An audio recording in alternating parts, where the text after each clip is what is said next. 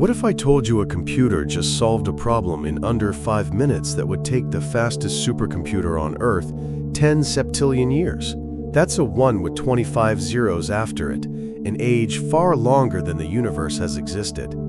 This isn't science fiction. This is the reality of Google's new quantum computer chip, nicknamed Willow. But this incredible achievement has sparked a debate that goes far beyond processing power. It's forcing scientists to ask a mind-bending question. Did this computer prove the existence of parallel universes? The idea comes from Hartmut Neven, the founder of Google's quantum AI team. He argues that the only way to explain this impossible speed is to embrace one of the most bizarre ideas in physics, the multiverse.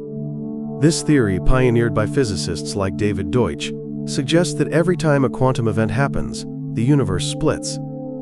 Every possible outcome occurs, each in its own separate, parallel reality.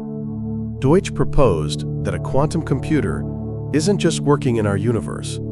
It's so powerful because it's outsourcing the computational work to countless versions of itself across these other universes, then bringing the answer back to ours. When Neven saw Willow's performance, he claimed it lent credence to this very idea that quantum computing is a direct window into the multiverse at work. But here's where the story splits into two universes of its own. Many physicists are pushing back, hard. Critics, like scientist Ethan Siegel, argue that this is a huge leap. They say you don't need to invoke parallel worlds to explain quantum mechanics. The counter-argument is that the strange phenomena that power quantum computers, like particles existing in multiple states at once, are simply a fundamental mathematical property of our one universe. They claim Neven is mistaking a complex mathematical space for a physical reality teeming with alternate worlds. Furthermore, they point out that the problem Willow solved, called random circuit sampling, is a custom-built benchmark designed to show off a quantum computer's strengths. It doesn't have a practical application yet, and there's no direct, physical evidence of other universes in the data. The link, they say, remains purely philosophical.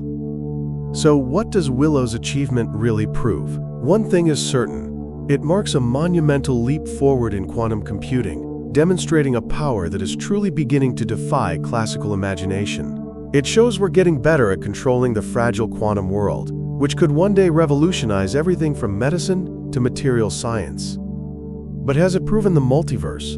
The honest answer is no. For now,